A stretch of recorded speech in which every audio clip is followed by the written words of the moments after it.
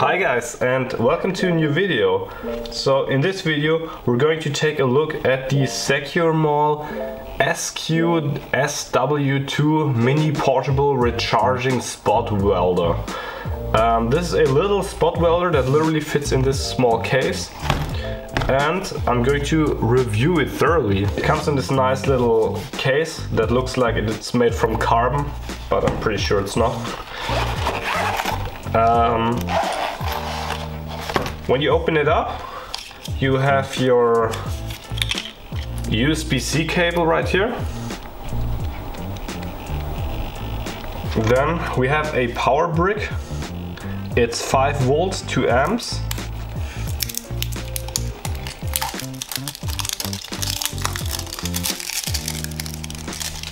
Then we have the welder itself right here.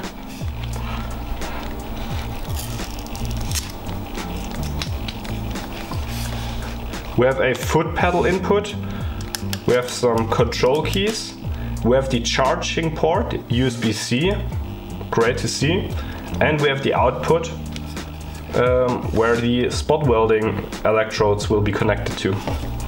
On top we have a LCD display, maybe even OLED, let me see.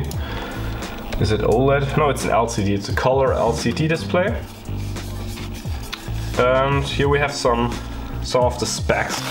In here we have some electrodes out of copper.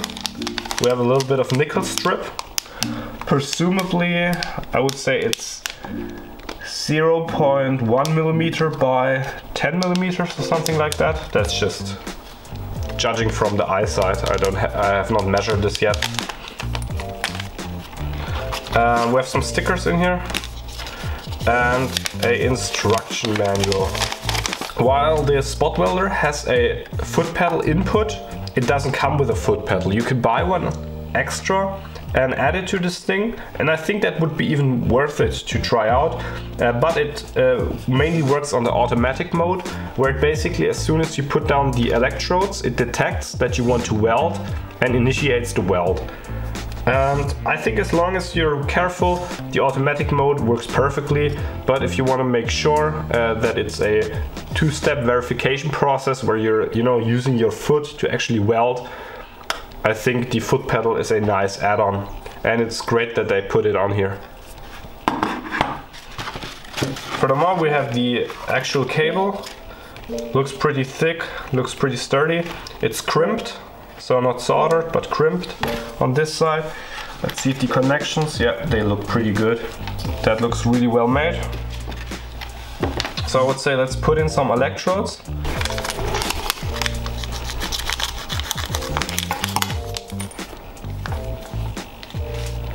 So one thing that's really interesting already is they use a sort of clamping mechanism inside here. Instead of screwing, instead of some screw getting tightened on here, you just put these electrodes in here, and just like that, they're in.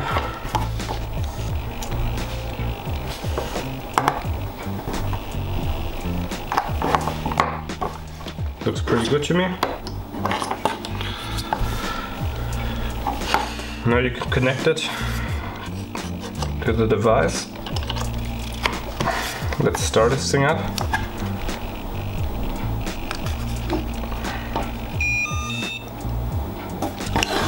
Let's get some nickel in here and let's try welding with this thing.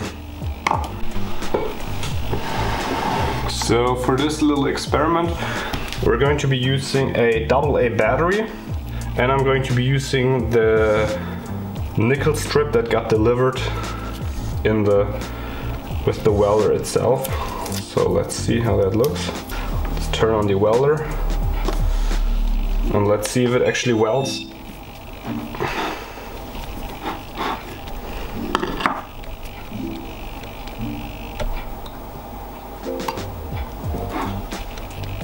And yeah, it looks like it just did a weld. Let's see how.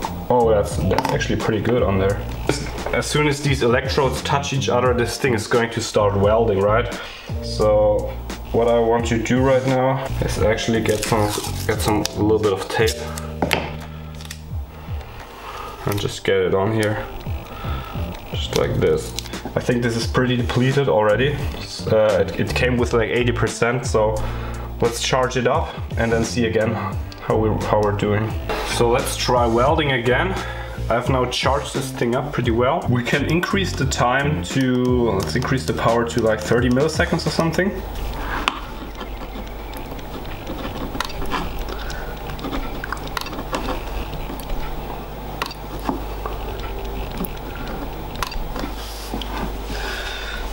That looks pretty well to me. Yeah, that looks well. Basically rips out all the nickel when you pull on it, and that's basically how it's supposed to go. So I would say something around 30 to 40 milliseconds, and also charge this thing fully up before you start. It really helps out. Right here you can see that it's charging, and yeah, it works like this. So you could just leave it plugged in if you want to. That's really nice. Let's get the actual battery in here. Right here we have the battery. What I would always do, this is really dangerous to work on, so put some sticky tape on the back side. Just go like this and put it on here. Now when you example leave something on here and you accidentally put your battery on there, it's not going to short circuit immediately. So what I would always do is get some tape and put it over each of these areas right here.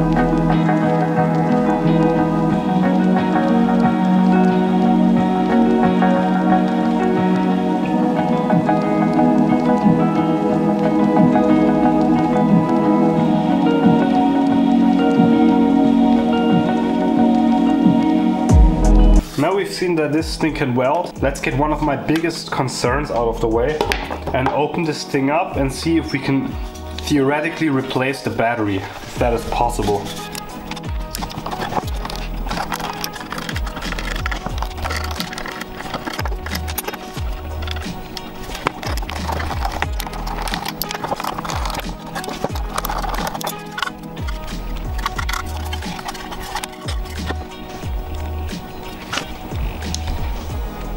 There are two cells in here. So there are basically two cells, they are on top of each other, and each one of them is around 5 amp hours. It's 10 millimeters high, 70 millimeters wide, and 80 millimeters tall. And you can find replacement cells for these online, and you can find them just like this with the tabs on the top. Now, would I recommend this welder to you? Well, the biggest issue I had was especially the heat.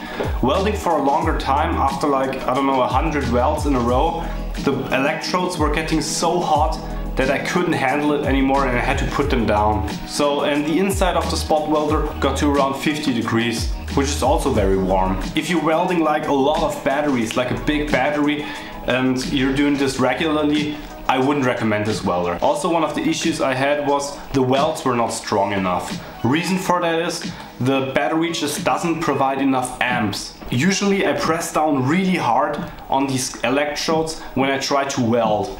And usually the battery provides enough amps so that a lot of heat gets created on that point.